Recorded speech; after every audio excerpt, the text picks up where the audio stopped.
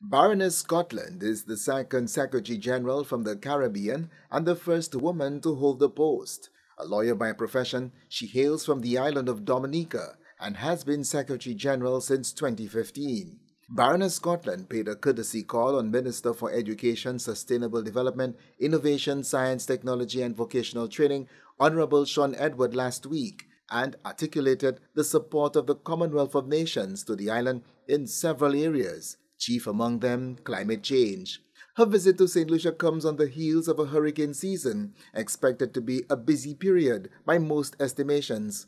The Commonwealth Secretary General says the organization is committed to helping address the issues of vulnerability of small island developing states like St. Lucia. It was the Commonwealth in Malaysia, in Langkawi, who identified the existential threat that climate posed. And of course here in the Caribbean, we know what that feels like. There are people whose lives have been destroyed or touched by climate change. And so it was a great privilege and pleasure for us to talk about what we're doing, how we can address the issues of vulnerability, address the issues of debt, the importance of our Universal Vulnerability Index, which takes into account not just the GDP of a country, but the reality of what this vulnerability means. St. Lucia has been able to benefit from the Commonwealth's Climate Finance Access Hub, which has delivered some $50 million to help improve climate change resilience. Baroness Scotland says the Commonwealth wants to build on the successes of the last few years in digitization and youth entrepreneurship, especially with the lessons learned from the COVID-19 pandemic and the innovation which resulted from its challenges.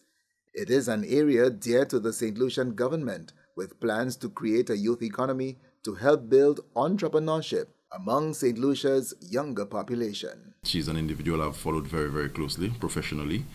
And one thing I've been able to discern from all of what I've seen of her is that she is very compassionate.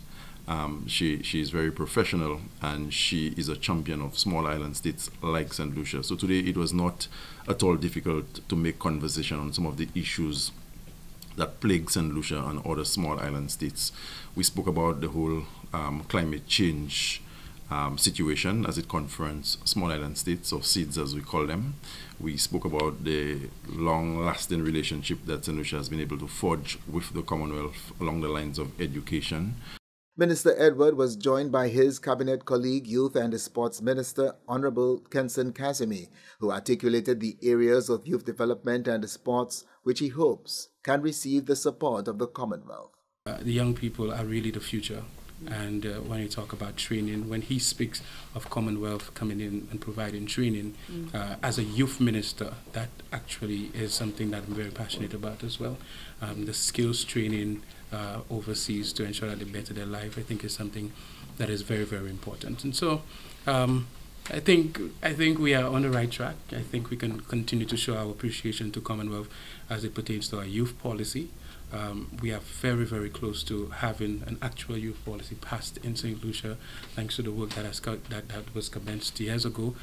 The Commonwealth of Nations is made up of 54 sovereign states, formerly British dependencies, which have preferred to maintain ties with the United Kingdom and acknowledge its British monarch as symbolic head of the association. St. Lucia is among 32 island states of the Commonwealth considered to be vulnerable to climate and development challenges, mainly because of their sheer size and economy.